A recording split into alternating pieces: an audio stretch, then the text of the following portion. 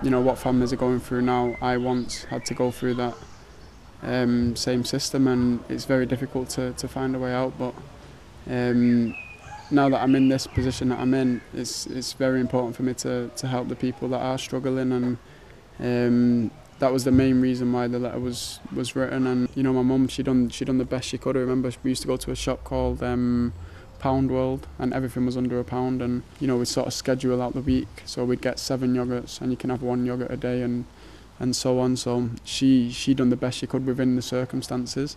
But there's some families out there like me that have 4 or 5 kids, so it's literally impossible for her to take control of the situation. You know, that this is all going on at a time where kids should be concentrating on schoolwork and stuff like that, and it's just crazy to think that this is still going on at this.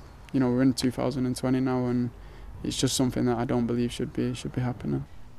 Something I wonder when I read the letter, when you were growing up, do you remember being hungry?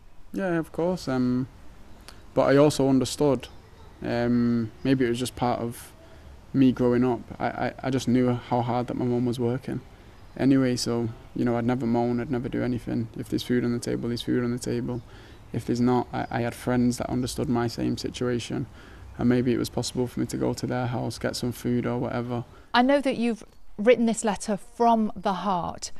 Tell me what you hope you might be able to achieve.